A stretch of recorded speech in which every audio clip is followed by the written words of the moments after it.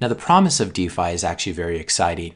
The idea of having a protocol and an open system where no one is in charge, it's completely decentralized, it's permissionless, it cannot be shut down or censored. Now, of course, Bitcoin was the first protocol to do this in a truly decentralized manner, and as such, it contains all the promise of DeFi. But when I hear about other altcoins trying to do this, or tokens that are built on top of the Ethereum blockchain, all I can think of is children playing dress up.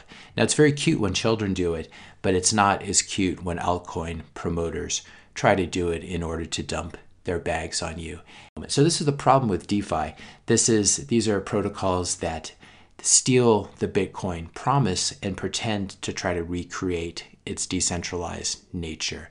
But they end up being very scammy, they're very centralized, and they can be turned off just by a single person. These are new protocols that are looking at their older brother or their parent who wears a suit and is 6 feet tall, and they're putting on the adult clothing and trying to pretend to be like Bitcoin. But it's very transparent. If you have a headquarters, if you have a CEO, if you have a legal team, if your protocol can just be turned off overnight, this shows that you're not decentralized at all. There is a centralized leader in charge.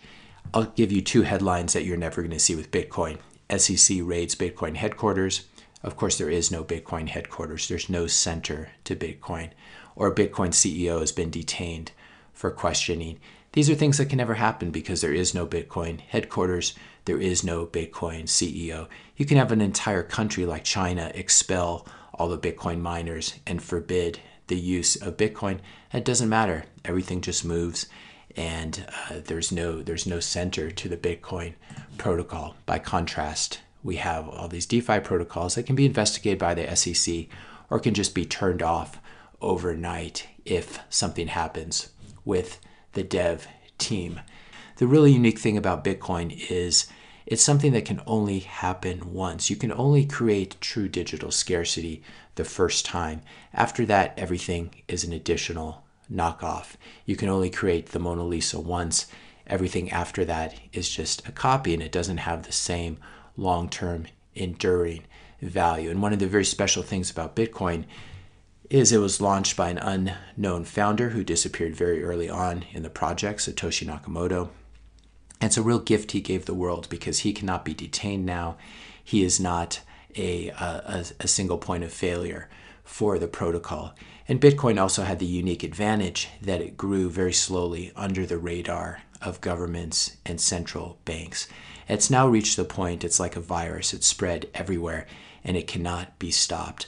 All these DeFi protocols, all these DeFi tokens, including Ethereum itself, which is highly, highly centralized. They had a very large pre-mine.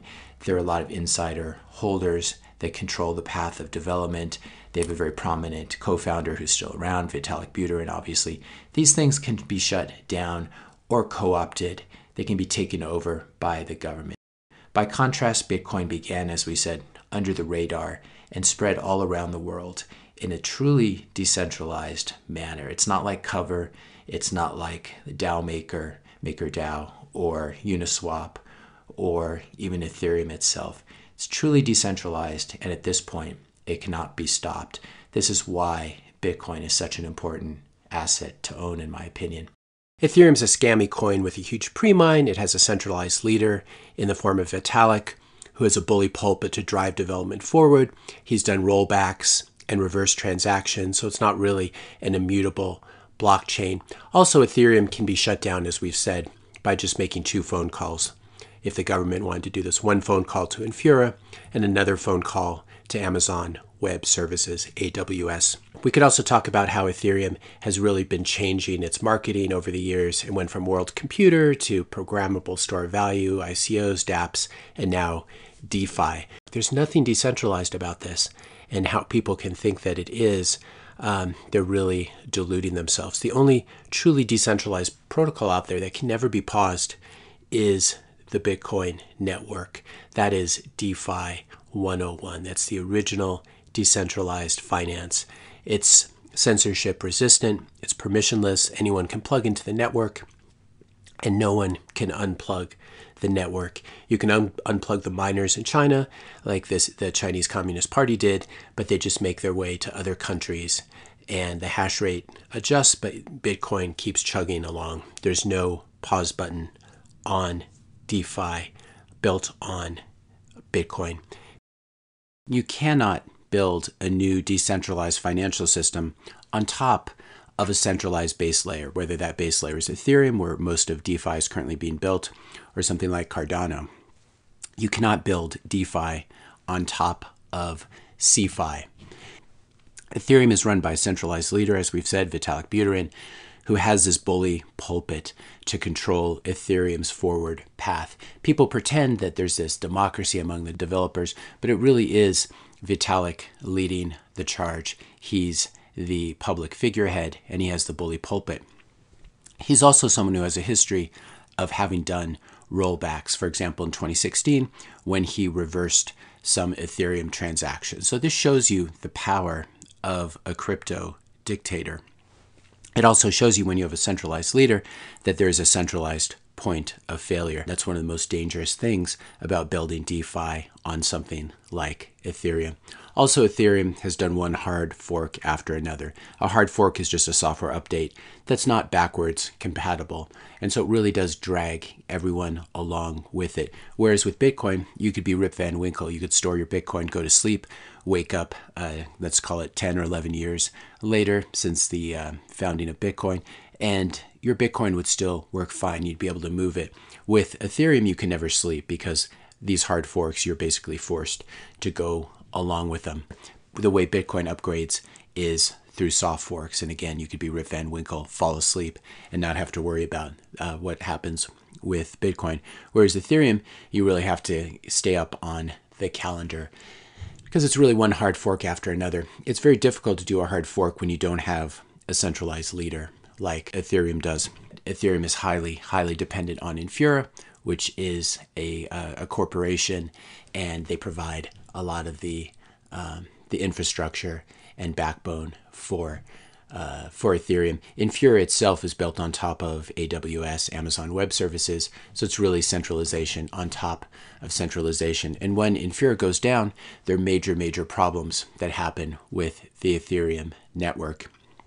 You can imagine that if the government, let's say the US government, got tired of people trading in DeFi, trading assets without having to go through KYC, which is know your customer, which all brokerages have to put you through. What if the government decides to pull the plug on this? They decide that this is bypassing the current system. How do they do that? They just make two phone calls. They make one phone call to Infura.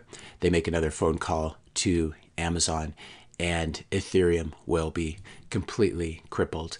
So not only does the government have a way of doing this, they would have a very plausible motive to do it as well, to shut down DeFi. Ethereum's move from one consensus mechanism to another, from proof of work to proof of stake. I find it unbelievable that people aren't more scared of this, especially Ethereans. Changing consensus mechanisms really is like jumping from one airplane to another mid-air. Bitcoin did something very different on the ground. Satoshi made sure he had a very strong system. He could have chosen proof of stake. He was a very smart guy. He chose proof of work.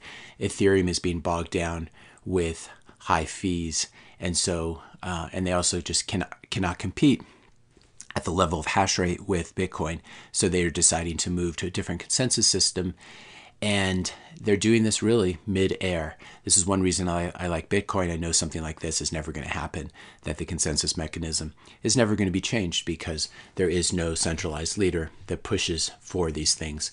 Ethereum simply does not have the same credible monetary history that Bitcoin does. They've changed their monetary policy and their issuance many times over history, whereas Bitcoin is very old and conservative and boring. But this is what you want for a new form of money. You don't want something that has been changed many, many times.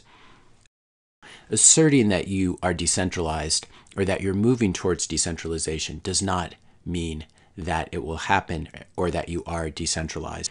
By contrast, Bitcoin's future monetary issuance, the number of coins that are issued per block, it goes down. It's halved every 4 years. Everyone knows this issuance schedule, and so they can plan for it. And there really is a hard cap as well, 21 million. One big problem, Ethereum is already so centralized, But proof of stake is inherently centralizing.